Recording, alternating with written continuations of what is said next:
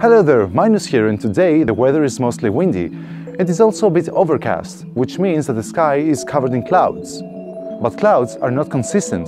They do not have the same density, they're not located in the same height, and above all, they do not have the same color. But why is that? Why some clouds seem to be darker than others?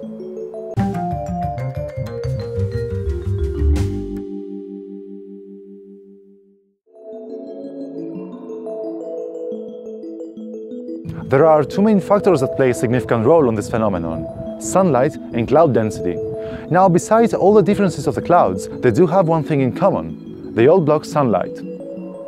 And sunlight travels through space in different wavelengths, some of which are reflected back into space once they hit the Earth's atmosphere. Some others are scattered once they enter the atmosphere, and there is a large portion of wavelengths which eventually make all the way to the Earth's surface. Now, clouds consist of particles that their diameter is larger than the wavelength of the visible spectrum, reflecting and scattering light equally, making them white. Water vapor floats into the air, accumulating masses which are called clouds. Some of them are denser than others because they contain more water. Visible light finds difficult to pass through those clouds, meaning that reflectivity is greater than invisibility.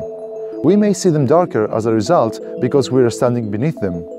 But if you're on a plane traveling over those clouds, they will appear white as a result of their reflective ability.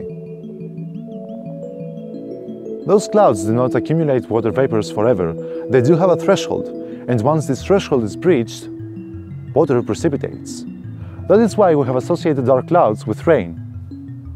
Now I better get back before rain comes. But evaporated water do not always form clouds. Depending on their density and atmospheric pressure, they can form a sheet of haze in the troposphere, which is the lower part of the atmosphere. High levels of humidity are required for this phenomenon.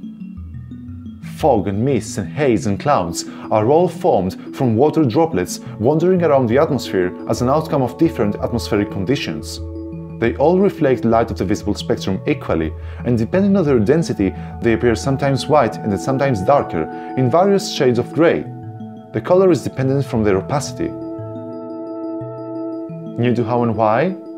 Are you interested in optical phenomena like this? Then you may visit my channel for more science stuff. Consider subscribing and be sure to ring the bell to get notified for new episodes like this.